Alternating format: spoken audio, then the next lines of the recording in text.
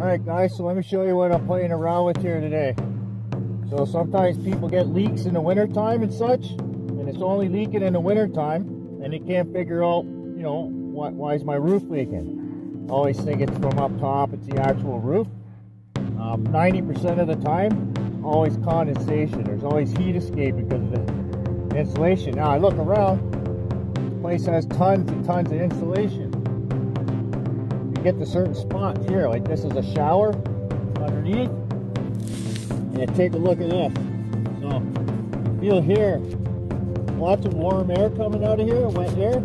Right underneath is a shower, and then you look up, so that all that moisture hits there in the cold attic.